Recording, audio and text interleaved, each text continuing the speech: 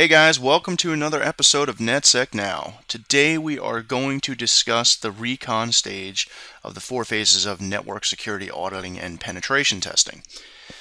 So, let's read the disclaimer. Any information disclosed in this series is provided for the sole purpose of learning network security. We take no responsibility for any misuse of any information we provide. We only suggest you audit systems that you have permission on or otherwise in your virtual lab. Moving forward. So we discussed the phases of penetration testing, right? There's an internal audit and an external audit. Well, in the last video, we went over the information gathering stage, doing your homework. And we used quite a few examples of just how much information people put out online, which is insane, if you ask me, in today's day and age. Well, today we're going to get into the Recon stage, and we are going to build a case against a said client. Now, today we're going to be using our lab as an internal audit.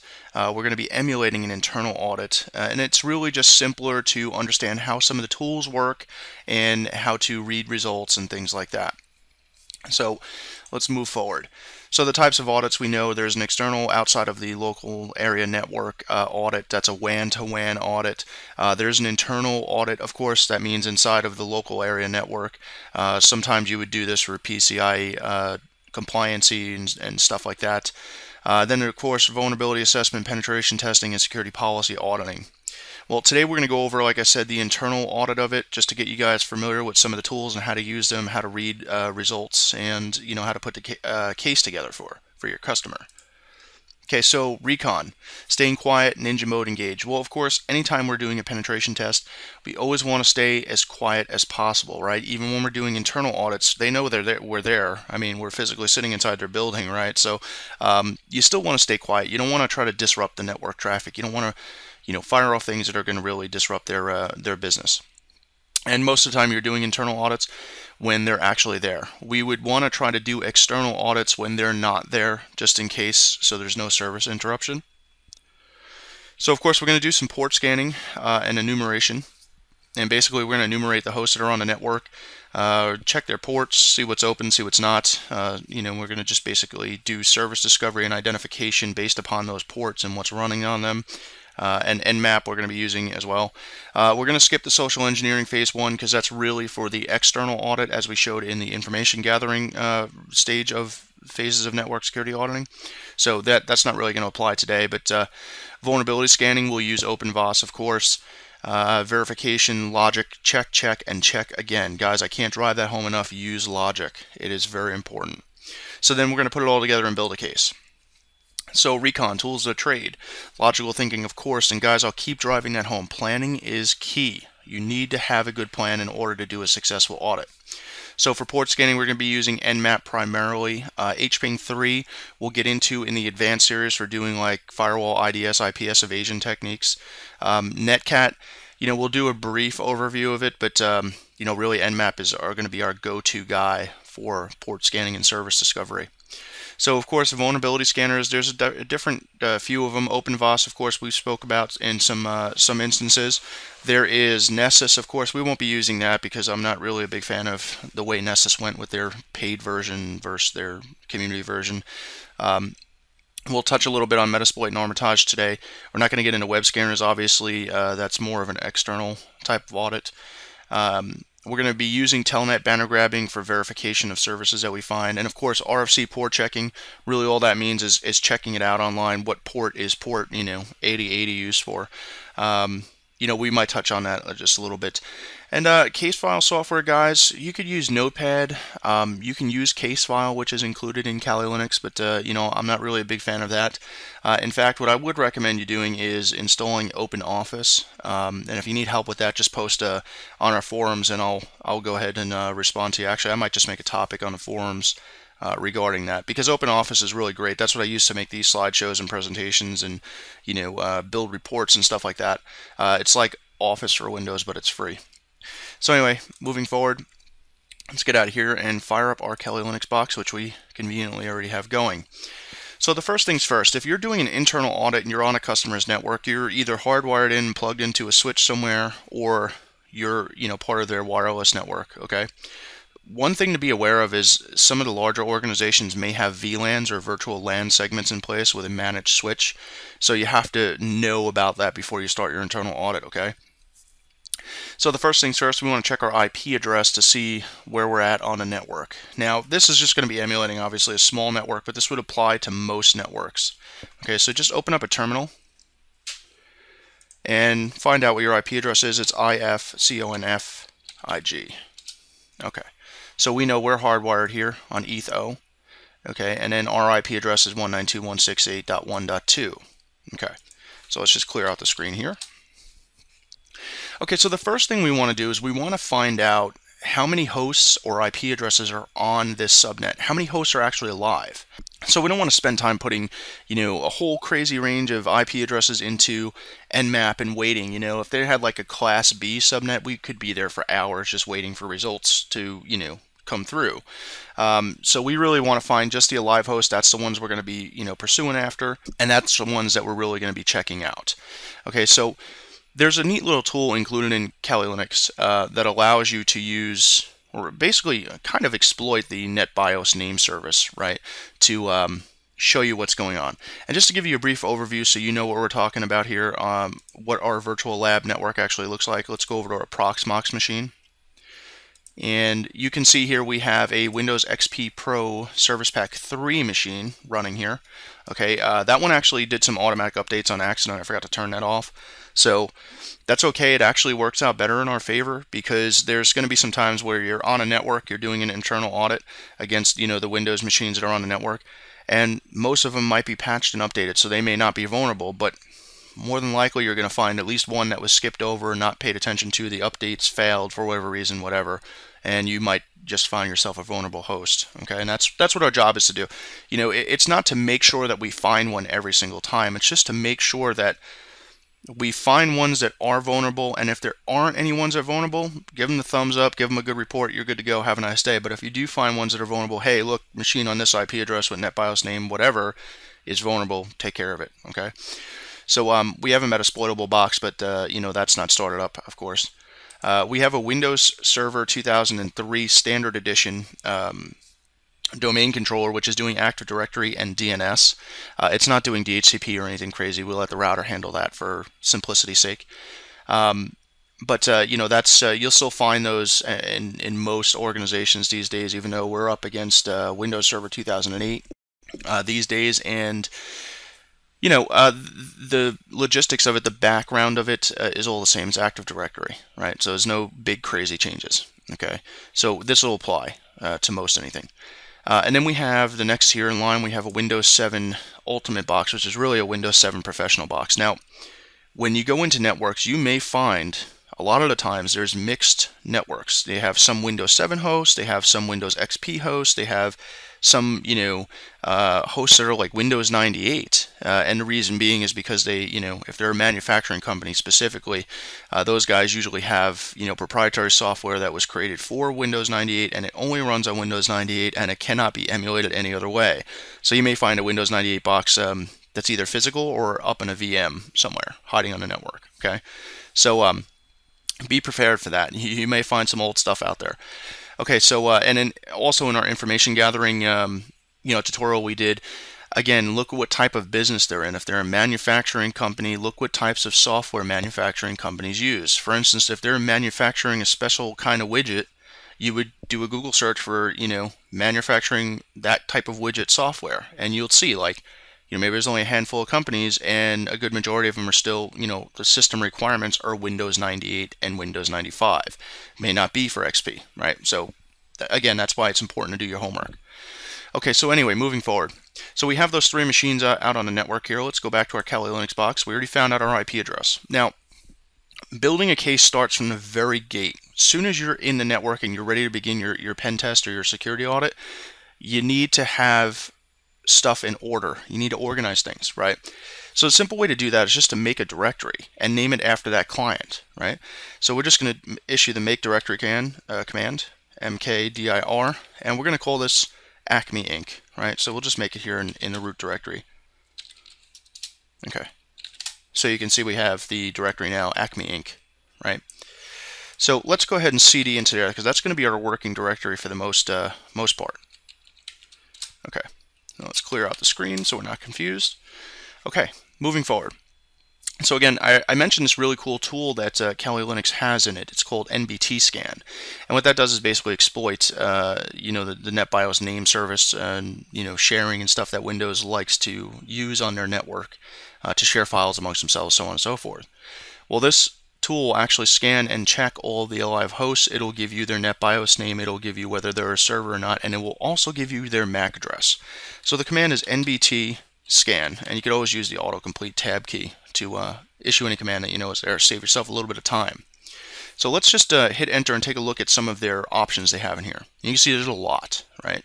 So scrolling all up to the top here, you have Verboros, and whenever an application gives you an option to use Verboros, you want to see what's going on. You want as much detail and information as possible, right? So you always use a V for Verboros. In this case, we're not going to do it. I mean, it's kind of neither here nor there since it's such a small lab that we're working on here, right? So then you got the TAC-D options for dump packets, print whole packet contents. We don't really need any of that unless you're doing debugging. You can set your bandwidth throttling and stuff like that. You don't really need that. You can set timeout values for milliseconds for response on a timeout. What we're really going to be focused on here is the -R switch, or the TAC-R switch. But if you read the description here, it says use local port 137 for scans. Win95 boxes respond to this only. That's not exactly true. And the reason being is because Windows XP, Windows 7, Windows Server 2003, Windows Server 2008, anything that uses NetBIOS will respond to this. So maybe this was written a long time ago and maybe they made a mistake, who knows. But in my testing, I know that that actually works, right? So you can see some examples down here towards the bottom, and this is the example we're going to be using here: scans whole Class C subnet, or Class C network in this case. Okay, so if you had like a Class B or something like that, obviously it's gonna go against that, whatever IP address you put in. Now, if you look at the next one under here, if you knew, say for instance, there was only 100 IPs being used out of the Class C or Class B subnet, and it started at 192.168.2 to .101 or something like that. Well, obviously you don't want to scan all 255 available address spaces, so you can specify just a range, a small range if you wanted to. Well, I know we only have 3 live hosts on this lab network here for this exercise, so I'm just going to do the NBT-R scan, okay? And then, of course, if you want to read up more on this stuff, by all means, feel free to do it on your time. We're not going to go through all this because this really means nothing to us. We're looking at the NBT-R, okay? So, clear the screen out here. So it's NBT scan -R, right, lowercase r, and then 192.168.1.0. That's our starting range, and we want to go all the way up to .255. So we're going to do /24 for the CIDR, right? So it's short instead of typing out TAC 255. Okay. Now I want to start getting you guys used to piping things out to a text file. So it's either easily greppable later if you want to search for that file and pick out certain things, and maybe we'll get into that in a little bit. But it's also just to have everything organized in one file, right? And then later on we'll break it apart and we'll maybe use a template. Maybe I'll create a template for you guys and upload it to the website you can download to use for your pen test, so you know what you're putting in your port scan results here and exploits results here and so on and so forth, right?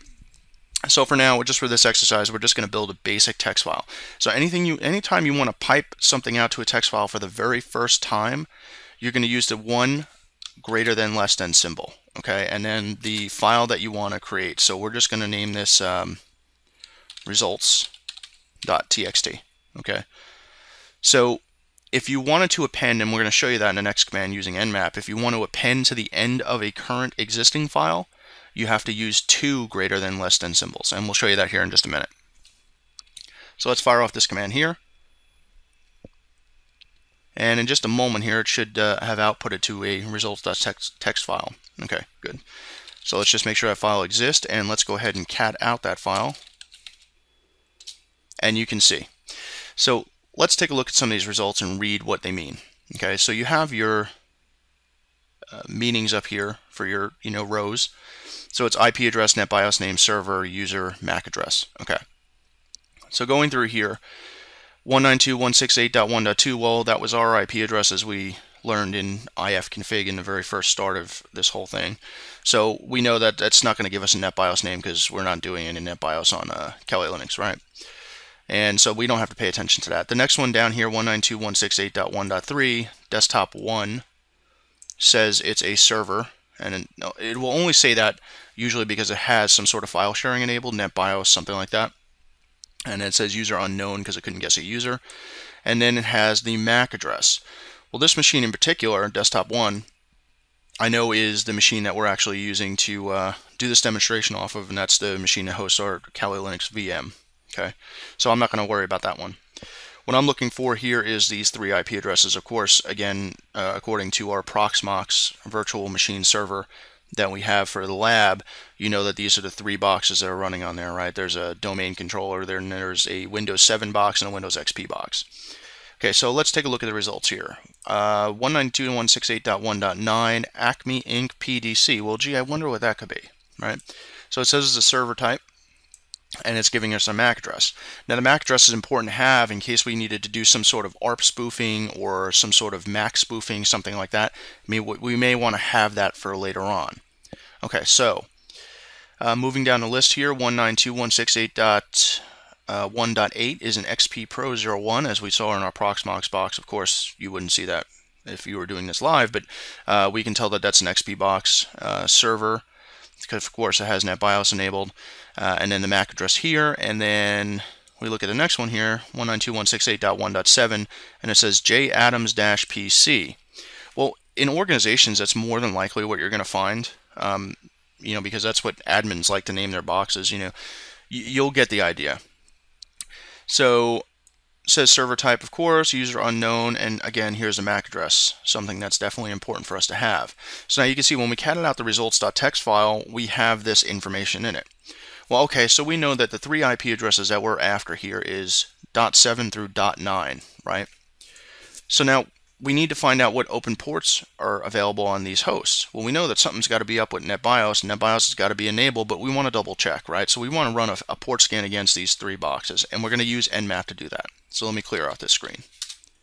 Okay, so Nmap is a very intuitive, very powerful port scanning application. Not only does it just scan ports, but it has so many different options to it. In fact, there's books written specifically on Nmap. I mean, it's crazy. We will get into advanced Nmap techniques in the advanced series for firewall IDS IPS evasion techniques from the outside, an external audit or a WAN-to-WAN audit, right? So for this demonstration here, we don't really need to specify too many crazy switches that you could use inside of Nmap. I mean, just if you did Nmap and hit enter to look at the all the options, I mean, you can see that there's hundreds of options that you can input in here, different flags, so on and so forth. I mean, this is really an advanced tool to use. But for time's sake here and for ease of learning, we're just going to issue a 1 flag. Okay, so the thing with Nmap is that you can enter in an IP address range, much like as we did in NBT scan, or you can issue in certain IP addresses, right? So if you know there's only 3 IPs on the whole entire network, you're not going to want to scan all the empty ones that aren't, you know, alive, right? So the command goes as such: nmap dash or tac capital A. That's for the host discovery, right?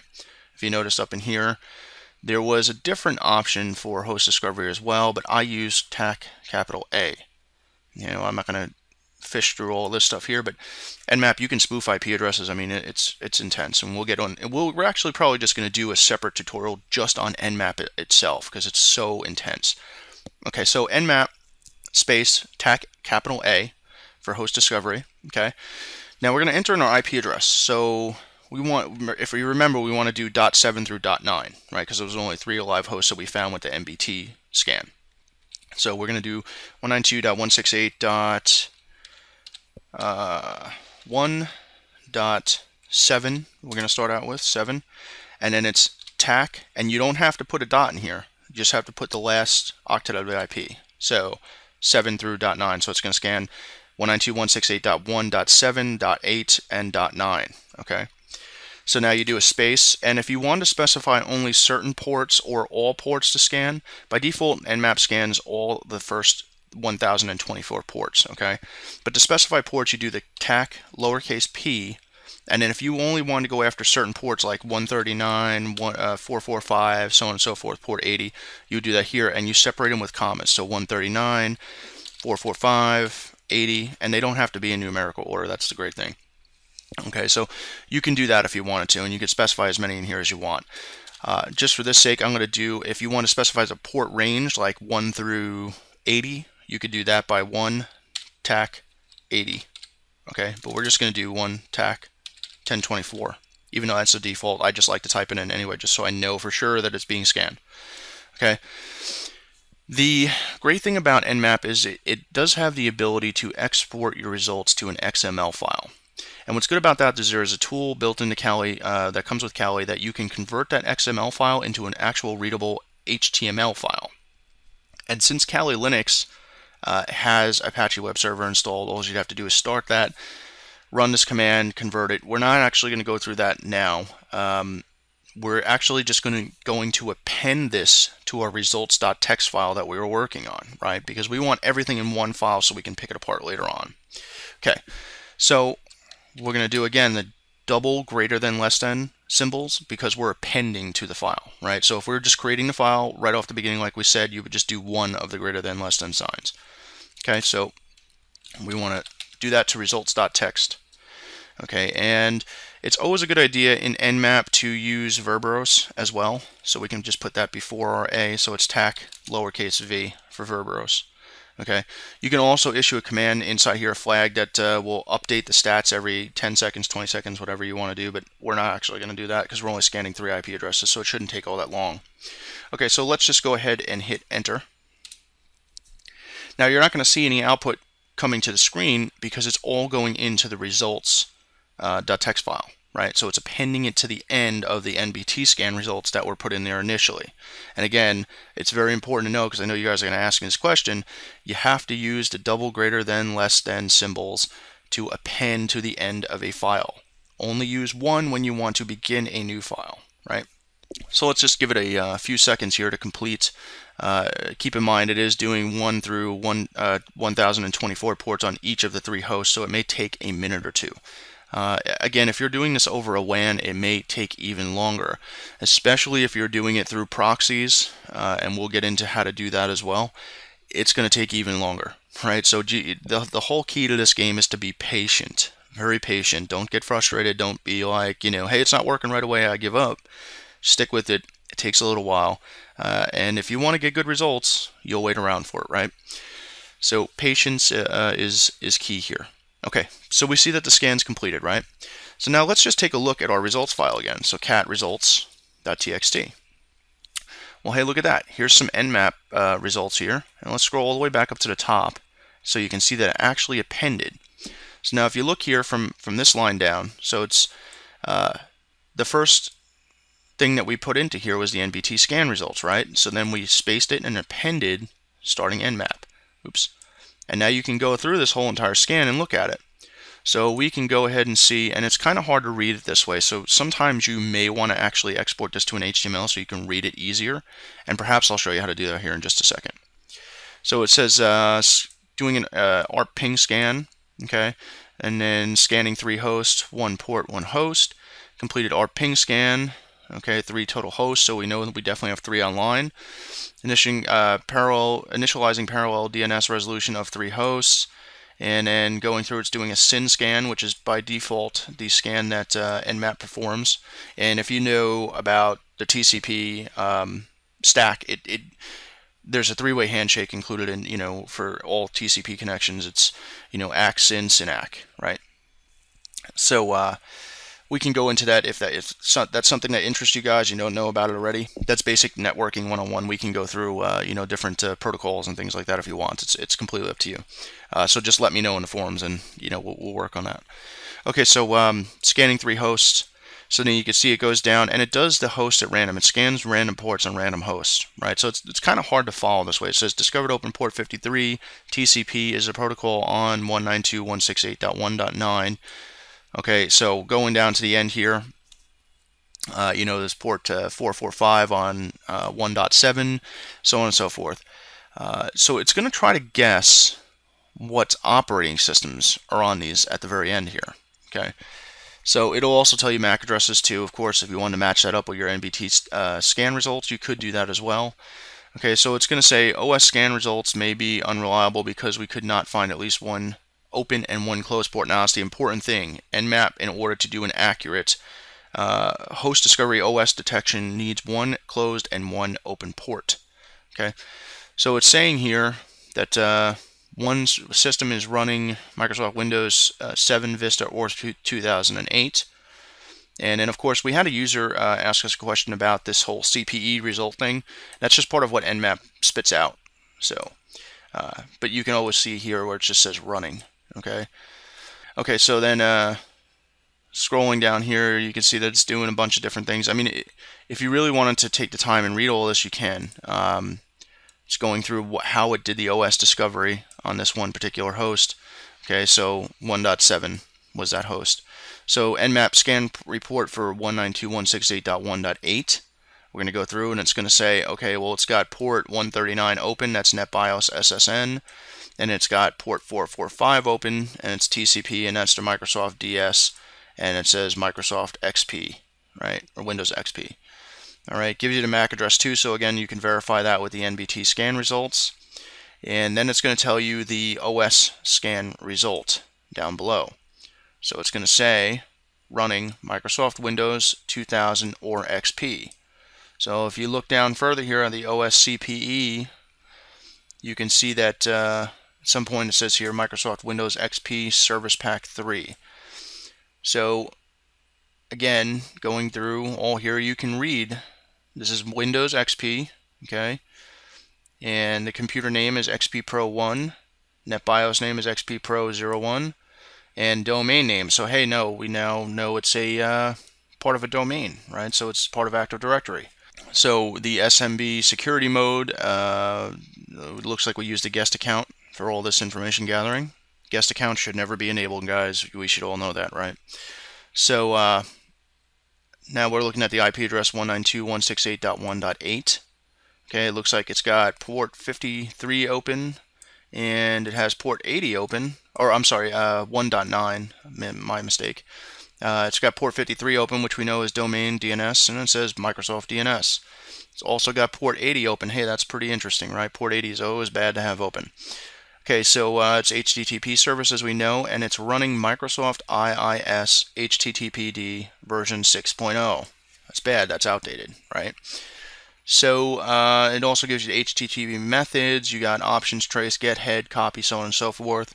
Now that might be of interest to you if you're trying to do some sort of injection into, the websites or something like that.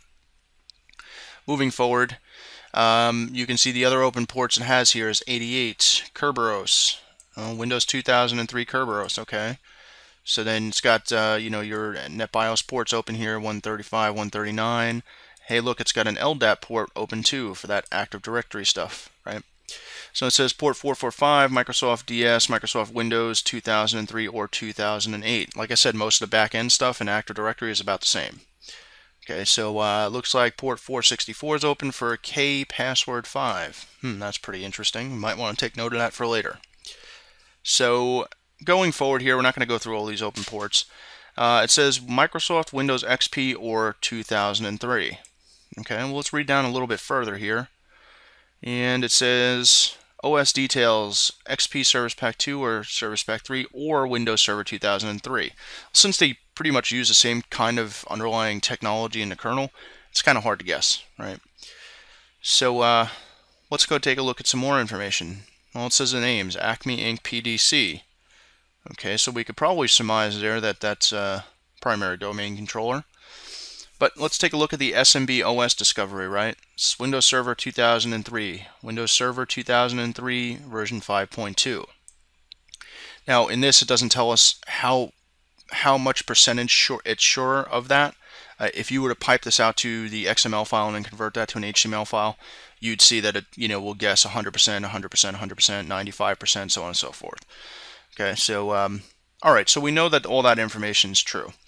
Now, here's the thing. If you want to use Nmap to import the results from Nmap into things like Armitage.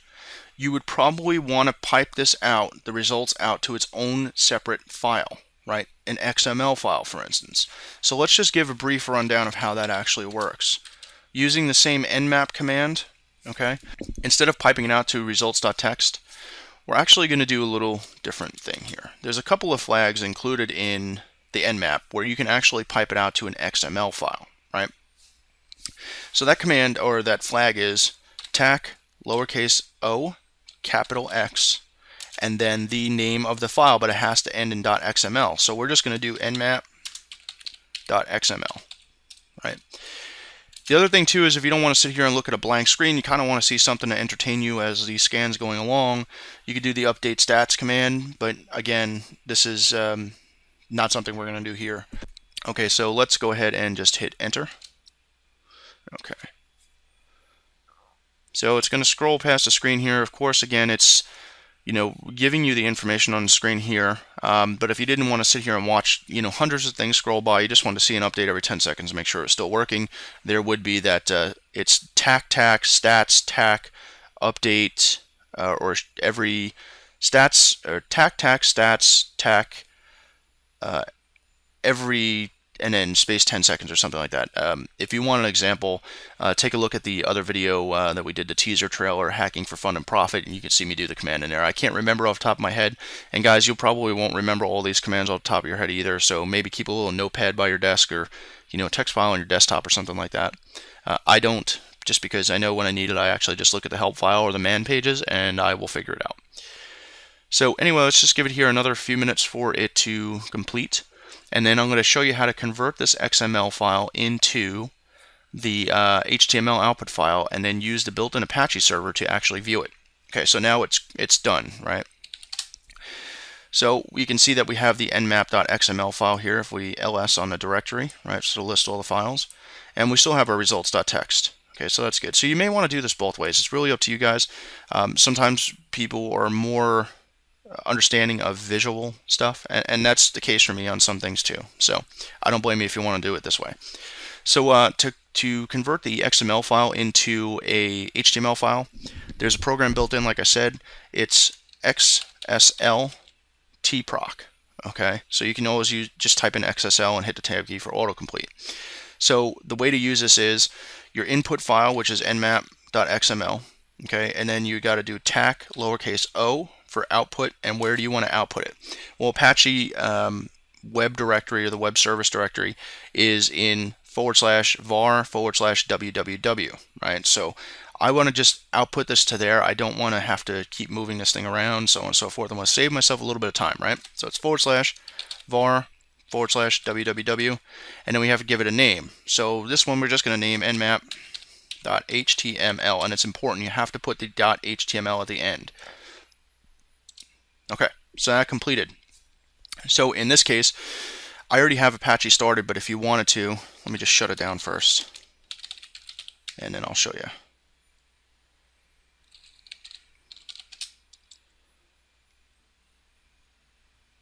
Okay, so if you want to start Apache, it's basically service, Apache, and you use autocomplete, of course, like I always do, Apache 2, and then start, right? So it'll say the server started. It's listening on your local host. Okay, so just fire up a web browser. Okay, so we're going to go to 127.0.0.1, and then our file, which is nmap.html. Oops. Okay. So now you can see we got a pretty graphical interface here to look at what we scanned and what we did. So of course, scan summary, these are all clickable links if you want to just go to a certain IP address, so on and so forth. And the reason why I want to show you this is it's, just gives you a graphical interface to look at the results instead of digging through a text file like we just did. But as time wears on, I'm sure you're going to want to save time, right? Because in any industry, time is money, especially labor-related stuff like we're doing. So, you may just want to get used to reading it through a text file, okay? But again, if you want to import into other applications, you should write it to its own separate text file, okay?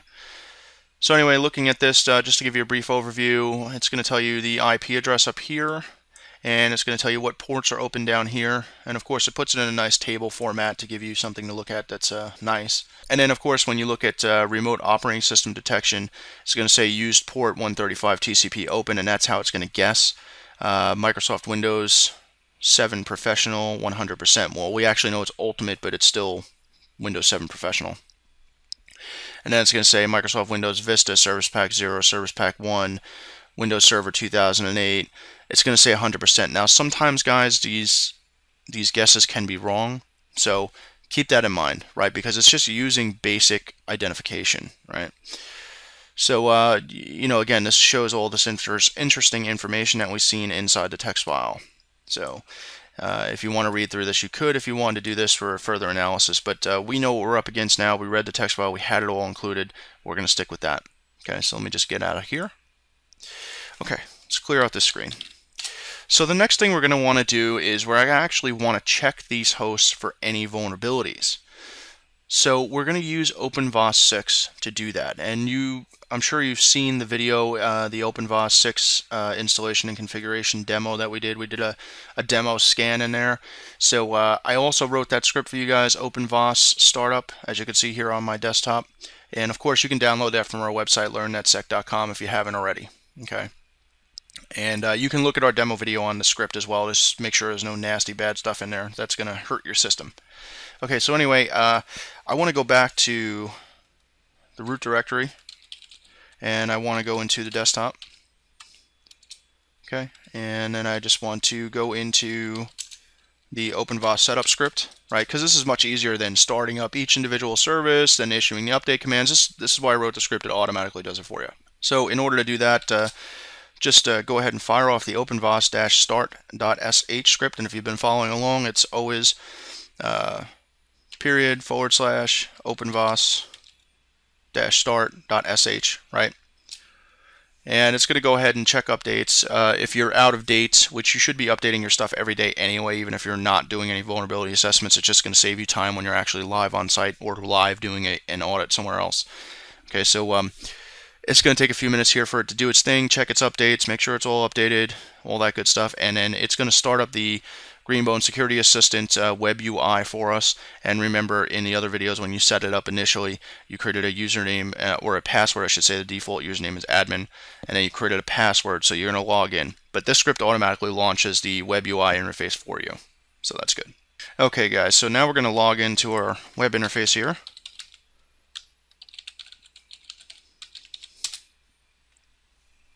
Okay, so now that we're logged into our web interface, let me just go ahead and get rid of this scan here.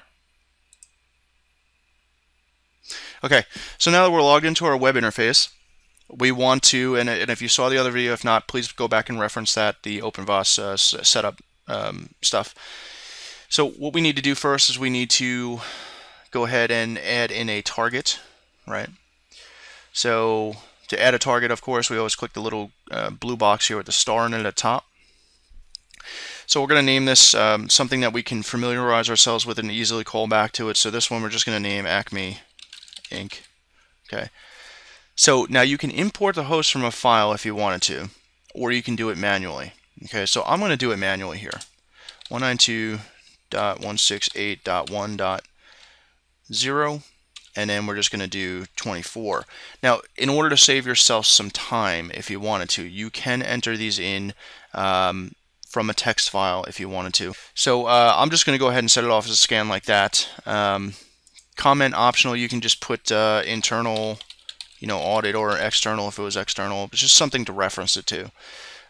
Port list, you can choose from the options down here. We're just going to do, we don't want to do all ports because that's going to take forever.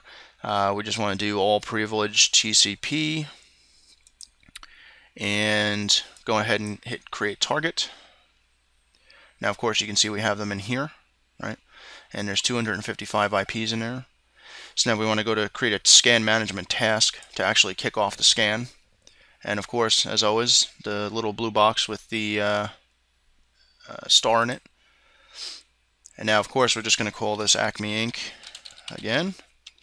And we're just going to put in first internal scan. And if you wanted to, you can reference a date and time, but it'll also automatically write it out for you in the results. So let's go ahead and make sure your scan targets is set on the correct one, Acme Inc., right? And then go ahead and create task. Okay, so you can see here we have a new task. Status says new. We want to probably go up here if we want to keep an eye on it. Just set refresh every 30 seconds and click this little refresh button up here so it actually applies. Now to kick off the scan, just hit the start button up here. And the scan here should say requested, and when it does refresh here in 30 seconds, it should say that it started, and it should give you a progress meter at some point as it's going through. In fact, I'm just going to set this here to 10 seconds just so we can see what's going on. Okay, so it's at 1% now. Now, of course, keep in mind, this is going to scan all the IP addresses in that range, so this is going to take a while for us. Like I said, if you wanted to input those IP addresses manually, just pop them into a text file, the live host, and then import it into here, and it'll only scan those 3 hosts. So I'm going to go ahead and pause the video here, take a few minutes break. When this scan finishes, I'll come back, and then we'll discuss the results. We'll discuss how to export them as a PDF, and then we'll go forward from there. Okay, guys, we're back.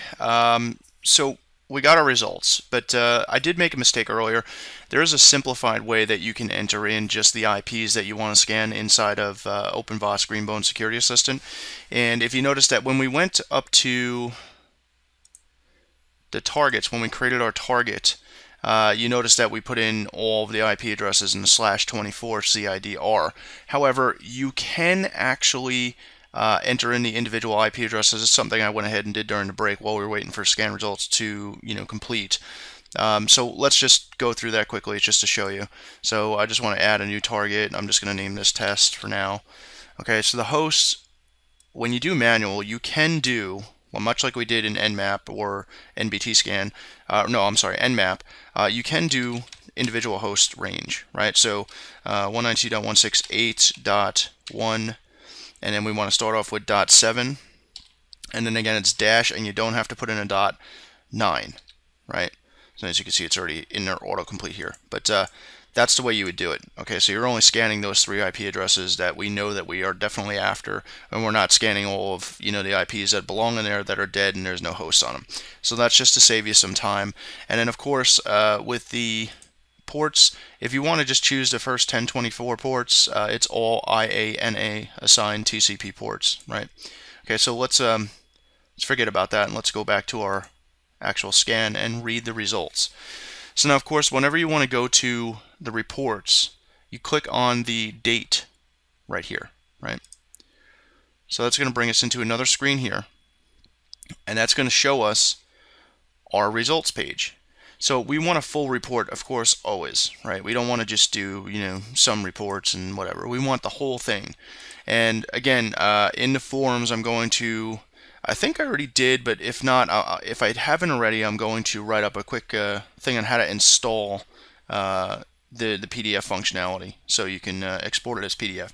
But from your options here for download, you have everything from ARF type file, CPA, HTML. You can download it to a text file if you wanted to, if you want to incorporate this now into our original results.txt that we were working off of. But just to show you, I'm just going to export it as a PDF. Okay, so then we can just open this up with Document Viewer, or we can save the file. So you know what, we might as well just save it. We're going to save it over, we want to save it into where we were working out of, the Acme Inc. folder, right? And we're just going to name this, see how the default report name and all that stuff here. We're just going to name this Acme-Inc. and then -report, right? And you could put the date in here if you really wanted to. If you wanted to put in like July-05-13 for 2013, right? That's today. So just go ahead and click Save. And of course, from here you can actually just open it if you wanted to. That's what I'm going to go ahead and do from our downloads menu here from Iceweasel. Much the same as Firefox, Google Chrome, same thing. Okay, so it's just, my machine's lagging a little bit here. The VM's actually lagging a little bit, so it's going to take just a moment here to open up. Let's just get rid of all this, and here we go. I apologize for the lag. I didn't really allocate too much resources to this file. So we have an index here as well that you can go through if you wanted to, just to easily go down to an IP address, and then you go to your medium and your high priorities and stuff like that. So it's going to take just a moment here to get going. Now, the thing I noticed about OpenBOS and Greenbone Security System, the web UI, it kind of slows things down. It's very resource intensive, so be aware of that. If you have this on a dedicated machine like a laptop or something that you're taking with you to sites, or a dedicated physical machine that you're using in your office to do your remote scans, of course, make sure you have as much resources as possible, memory, and all that stuff. Okay, so anyway, looking at the scan report, you can see that this builds a pretty decent report right off the bat. Right, so for your vulnerability assessment, this is kind of like an out-of-the-box report. So you really, up above here, if you wanted to edit the PDF file in like OpenOffice or something, you can put your logo and contact info up here. Anyway, scrolling down, you can see it gives us a good content table, so we don't got to make that. That's really cool, and it's clickable as well when you're looking at the PDF. So you can see that it goes from medium to low generals, stuff like that. You can see that there's another medium in here. And then now you can see that there's high, right, on 1.9, which we know is our primary domain controller, which is also has port 80 open, so it's running a web server of some type. So let's just choose this one and click on it. So now you can go down here, and your client may not be interested in looking at this specifically, especially the higher ups in the company. The IT manager, he may be interested in reading this because it's kind of technical information. And this is what we'll put in our brief overview when we actually build a case file. So basically it says hi, and then it gives you the CVSS reference to it. And then also, it's, you just read down here, overview. The host is running Microsoft IIS web server with the WebDAV module or WebDAV module, and is prone to remote authentication, bypass vulnerability insight due to the wrong implementation, so on and so forth. You get the idea. And basically, if you scroll down to the next page here, because it continues, it'll give you all of the technical information included in the CVS, and it'll also give you some reference links too. So this is something that you want to include in your report, all the reference links for each CVS. This way you can give it to the IT guy, and he can actually look it over and go to those links and be like, oh well, hey, here's my fix. But it kind of tells you the workaround, and it just says disable WebDAV or upgrade to Microsoft IIS 7.0. So of course, that's what the guy would basically have to do. So in short, you tell him, look, either disable WebDAV if you don't need it, or upgrade to IIS 7.0. Pretty much it, right? So look down, another one, another high one, Microsoft DS port 445. This host is missing a critical security update according to the Microsoft Bulletin MS09-001. Now it's important because when you're using, and we will get to this in the next video, because this one's running way too long already as it is. When we get into using Metasploit and Armitage, these are going to be important, the MS09-001, because we're going to look for that vulnerability, and then we're going to fire it at the target after we check it and verify it, right? So again, you can read through all this. The host is running, our host is missing a critical security update. It continues on the next page. It tells you the affected system, software, and OS. Microsoft Win 2K, XP Service Pack 3 and prior, and Windows Server 2003 Service Pack 2 and prior. Well, our Windows Server 2003 box is just default out of the box, no updates applied, right? And you'll be surprised at systems administrators on how they do not update their server software because they are afraid that an update, and it's known to happen, it's common, but as an update might break the system, and Microsoft is well known for breaking systems with updates. So, basically you can go down, there's another one here, Microsoft Windows SMB Server, multiple vulnerabilities, and it gives you another Microsoft Security Bulletin number, MS10-012, and then it gives you, again, CVS score, and then it, of course, once you scroll down here, it tells you what's affected, and it gives you the references, and it tells you the fixes to run Windows Update. So this is important, like I said, to give to the IT guy that's in charge of fixing all this, and make sure they sign a copy and you sign a copy, and you both retain a copy signed by each other, right? So you sign and they sign one copy, you give it to them, and then you photocopy that or whatever, and you keep another copy for yourself, right? So this way, if they try to ever blame something on you, like, hey, you never let us know about this, and hey, we don't know how to fix it, you never gave us any references, that's a lie, because here it is and you signed off on it, right? So just, it's always about covering your own butts, guys. Seriously, that the end game is always to cover your own butt, all right? So You can go down and look at medium reports. You know, it gives it a CVS score of 5.0. You know, and again, it'll just tell you what it's all about, and it'll tell you why and what's involved and what the fixes are and the references and all that good stuff. Okay, so and it basically says for this one, a solution is to filter the incoming traffic to this port. Well, no kidding. If this port was available from outside on the WAN, that's a problem, right? So obviously that's not the case here. This is internal. So notice that when you do internal audits, you're going to get a lot more results. But as long as they're not accessible from the outside world for the most part, you're okay. But it's still an issue that needs to be talked about or addressed on the internal network. Okay, so they'll have to figure out whatever they need to figure out in order to, you know, solve this on the internal network itself, right? Because if we have one compromised host on that LAN, guess what? We're firing exploits against all these machines that are coming up in our summary right here, and we're going to own those boxes and keep owning them, set up pivots and own other boxes, and before you know it, we have the whole network under our thumb, and that's a bad thing for them, right? So, so that's basically how to read this report, guys. I'm not gonna. We're really running out of time here. We're definitely over an hour. I am not going to get into Metasploit in this video. I'm going to create a separate video to import stuff into Armitage. We're going to do it both ways, okay? Because I think it's important to know both ways on how to use Metasploit.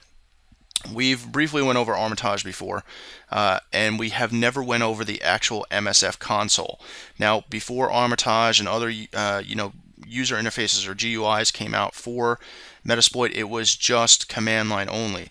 So there's a lot more options in command line, and I want to show you how that works through command line so you know how the underlying stuff is actually working. And then we'll use Armitage because it's a, you know, graphical user interface, and a lot of people like that, and hey, I'm not opposed to it either, but it does lack some features, and some features are a little confusing.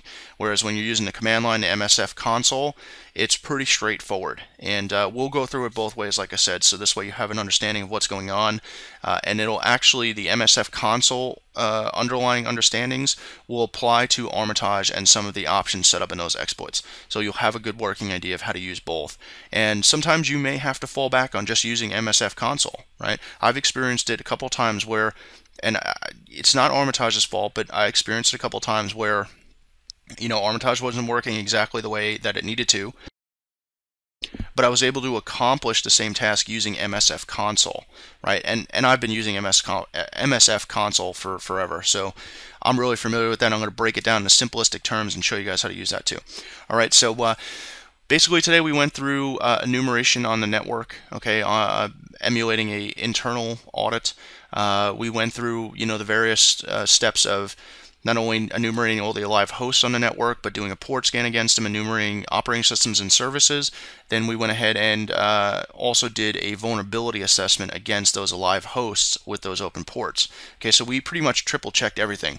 One last thing I want to show you before you go is I want to show you how to actually check with Telnet. Okay, and we're going to use the Windows domain controller because it's a HTTP service that's running on it. So that's the easiest one to enumerate. So we're going to show you how to do that. Let me just get out of here and clear this and CD to root. I always like working out of my root directory. Okay, so basically, if you find an open port like, say for instance, port 80, okay, you always want to telnet into it and try to do a banner grab. And this is what we used to do back in the day before port scanners were like so intuitive and so like on point to tell you what's running on that port, right? So we want to make sure that they weren't spoofing services. It used to be back in the day, like in Apache and things like that, you can actually modify the files and spoof what results are printed out to you. So instead of saying Apache version 1.3, it would say like, none of your damn business, go away. Was one of my favorite ones to use to spoof my Apache servers that I was running. Okay, so taking the IP address 192.168.1.9, which we knew was from our Nmap results and NBT scan results, and the results from OpenVAS, we were able to determine that that's definitely a Windows server running some sort of web server on it, on port 80, right? So you always telnet space the IP address or the domain name in some cases, and then the port. By default, telnet uses port 23, but that port was not open in any of our scans, so we want to telnet to port 80. Now you're going to get a blank screen in some cases here, so you need to type in get space, it doesn't matter what you put in here, right? HTTP space colon blah, blah, blah. It doesn't matter. You're just trying to get results, okay? So if you actually did the get command correctly, you would see that it would say like Microsoft IIS, version 6.0. The other way to do that too, in some cases, you can open up a web browser and you can browse over to there. So we'll just do 192.168.1.9, and we know port 80 is open, so we'll go over there. And it says, look, oh, future intranet site of Acme Inc. But what happens if sometimes you can enter in a error page and just make something up like error.html? And look, it'll tell you some information, right? So it says, page cannot be found, okay, it's a default, and it says Internet Information Services IIS. So we know it's definitely running an IIS server, right? So that's just one of the ways to actually verify that. But 9 out of 10 times, guys, you can go by what Nmap says because it's usually right. There's also other tricks to get service versions and things like that. Telnet's just one of them. Nmap, of course, going to, like on a web server type deal, going to a bogus page. An FTP server, you would telnet into the FTP server, stuff like that, just to get a banner grab going on. There actually might even be a tool inside Kali Linux to do it. If there's not, maybe I'll even write one, I don't know. But needless to say, guys, the video is definitely overrun by long. I'll have to do a lot of editing, so I'm going to let you guys go, and I will see you in the next video where, again, we are going to discuss using Metasploit and Armitage to exploit systems that are vulnerable according to the results of our scans. Alright, guys, take care. Thanks for watching, and I'll see you in the next video.